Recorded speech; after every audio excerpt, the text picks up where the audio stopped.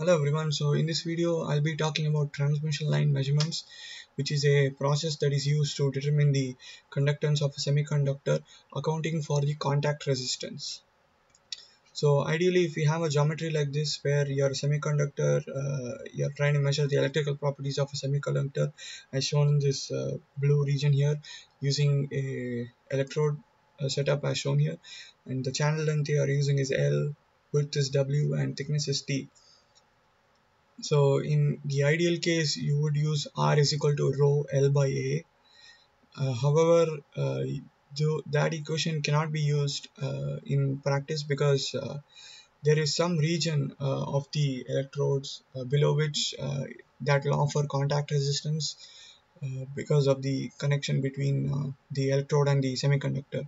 So in the real case, your total resistance will be sum of the contact resistance, the resistance offered by the metal or the electrode, and your semiconductor. So your final equation will be 2Rm plus 2Rc plus R semi. However, you can consider your contact resistance to be much larger than the resistance offered by the metal. So in this case, you can ignore the resistance offered by the metal because it's going to be very small. So your total resistance will be sum of the twice the contact resistance and the resistance offered by the semiconductor. So you know that for your semiconductor you can use R is equal to rho L by W into T, where W into T is the area or cross section. You can slightly rearrange this equation to rho by T into L by W. Rho by T is nothing but sheet resistance or RS, and finally if you put that into this equation, you'll get that the total resistance is twice of the contact resistance plus RS into L by W. Now this equation is of the form y is equal to mx plus c.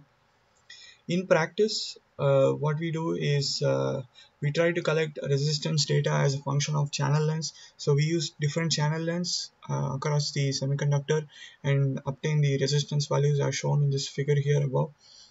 And ideally, you will be able to fit a straight line through these data points. And when you do so, the point at which the fit line cuts the y-axis will be twice RC, because 2 times RC is the intercept, and the region at which the line cuts the x-axis, that will be twice the transmission length. So using this and the slope of this the fit line, you'll be able to obtain the parameters RC, LT, and also we can get rho C. So I'm here showing an example where I have a zinc oxide thin film of thickness 50 nanometers.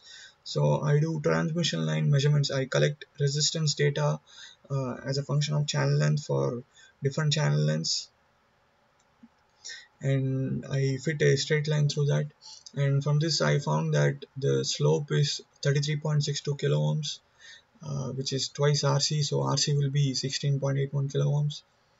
And we know from the previous slide that RS will be slope times the width.